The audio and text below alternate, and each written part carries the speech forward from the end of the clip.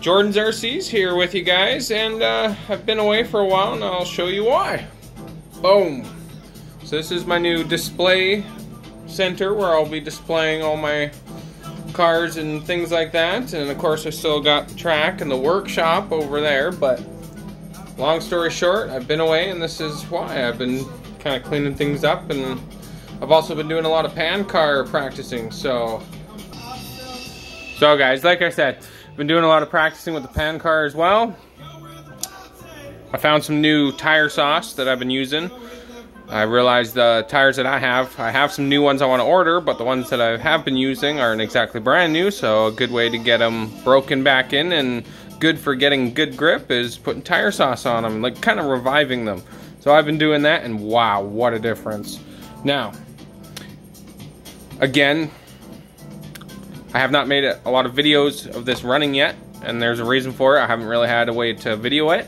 So, if you guys are ever interested in having a really good radio combo, which if you looking through my videos, my other ones, you'll see a review on this radio, but now I have got the camera mount on the top, as you can see, fully adjustable for your phone right here. And it's nice and tight.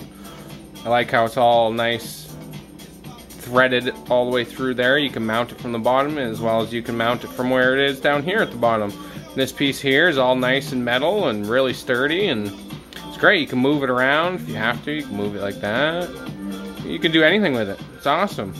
So now that I have this, I can now use my car and videotape what I'm doing, and I don't have to have somebody else helping me, or you know, some kind of, I've seen a lot of guys have a lot of glued contraptions down here on the bottom, like hot glue and like metal wire and stuff like that, holding their phone on. I just didn't really want to do that. I like my radio personally, so, and I knew I could get this, but it was way more expensive if you get the kit. Well, I got the radio separately, and I bought this after for $12 instead of the extra like $50 you pay with the whole bundle. So it's really cheap and it works great. I love it. So now that I have this, you guys will be seeing a lot more videos of the pan car running, as well as the SCX-24 over here, the creature truck, and don't forget the new buggy is still on its way. There was a delay. It should be here in 3 days, and that's the Team Associated RB10. So when I get that, I will be doing a full unboxing review and torture test and everything else above that, and hopefully go racing with it soon. So anyways, if you guys want a wicked radio with a wicked camera mount that you don't have to build, there you go. That's on Amazon. 12 bucks. So back to the pan car. Let me get this body off for you.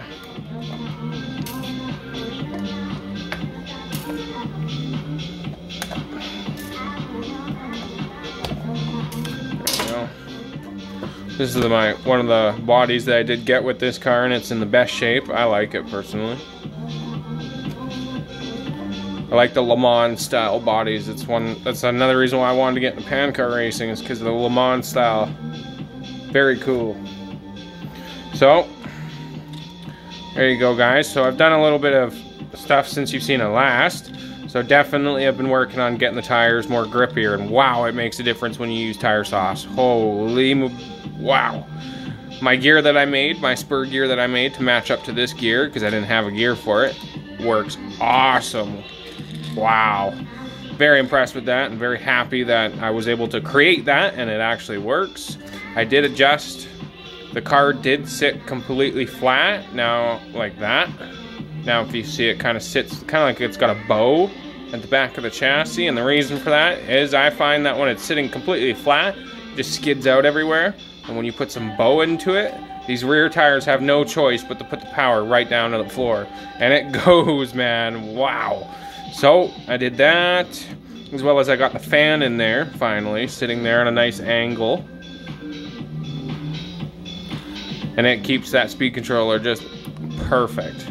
Now I redid the switch too, and I moved it right here so I can just reach under the body, and nice and simple. I don't have to go digging around for it. As well as I moved the receiver right here don't know if you guys can see that. Yeah, right there, and then the cords come in through the front and go right into it. There's my antenna. Also helps keep the battery in that tray right there in that little slot. Keeps the battery in there better, but I'm still having troubles trying to get the battery to stay in. It flies out once in a while, but I still can't find, like I said in my last video about this car, a lot of the stuff for these cars are like secretive. Nobody wants to tell their secrets. I don't know why, especially for gear ratios and stuff and what they call rollout. But whatever, I figured out my own rollout, and you know what? It's pretty badass. Other than the fact that, you know, if you're not used to driving RCs, this thing will take off pretty quickly, really quickly. But it does have a nice foam bumper on there, and so far I haven't been able to break anything. I did put a bit of tape there just in case if I like scrape against anything, especially like the metal floor lip in my kitchen. But so far it doesn't have any scratches on it. Whatever I have hit hasn't done anything to it. Oh, and I had to adjust the front. So right here, the front knuckles that come off for the steering arms, for the servo, it was flipped around this way, and it was so bad and it was so tight that when you went full left or full right, the tires would literally stop moving because they would be rubbing up against the plastic knuckle, but on that side, on both sides too. And it would just like, it'd be going nice and smooth, you'd turn and the car would just slide. I was like, what? So once I figured out it was because these were rubbing, all I did was I flipped them from the back to the front. And it angles them more so that when you're fully turned like that, it's not rubbing. See, that still rolls freely. That still rolls freely. So that was a good little trick there. Other than that, I mean, that's about it. It runs good. I love it. I can't wait to hit the road in the summertime and do some speed runs with it and hopefully find some guys that are still racing these things.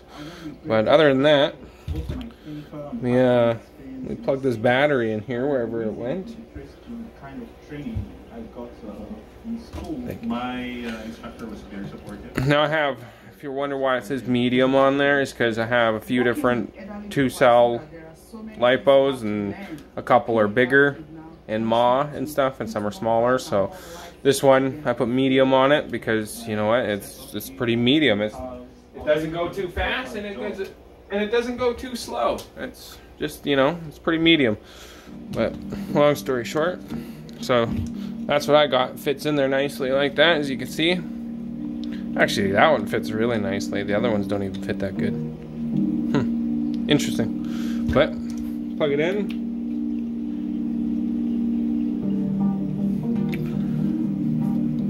Turn my radio on.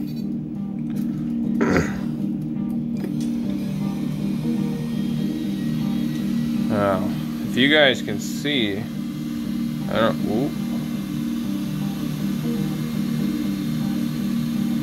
know if it's gonna let you see, Mike.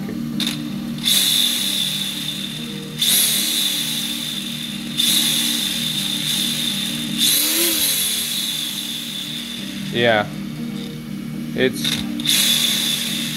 pretty scary right now. As you can see, just even the littlest tiny bit of throttle. That little black line at the bottom of my screen moving. Quarter throttle, not even. And she's ready to rock. Full throttle, and it's just scary. It actually blows quite a bit of wind out of the back of these wheels because they're slotted. It's kind of like a hairdryer. It's quite intense, actually. And it steers so quickly too, like, yeah. There you go, guys. So, it is in running condition. I'm all ready to go and do some videos now as I got my new mount for my radio here. So, I'll try tomorrow, hopefully, and get some footage of this thing ripping around and having fun. Again, it is snowy like crazy still, so I can't really, this car isn't really an outdoor car, so can't really get any outdoor shots of it yet, but soon, hopefully. When the buggy gets here, though, we're going to be going outside. We'll try it without the paddles, and then we'll try it with the paddles and see how that goes. That should be really cool. I've seen a video of it already with paddles on it, and it is, wow, really cool. So we'll have fun with that. And as it goes for this guy here, I'm going to be taking the rear steer back out of it because I don't even use it. Why bother? Put my metal rear end back in, and then have some fun with that. And then I'm going to be probably using the Subaru Impreza model I have and building a hard body build for the other Axial truck I have. So I'll do some more footage on that too as well. So yeah, if you guys really like this video, you know, leave a comment, like, and subscribe. Thank you.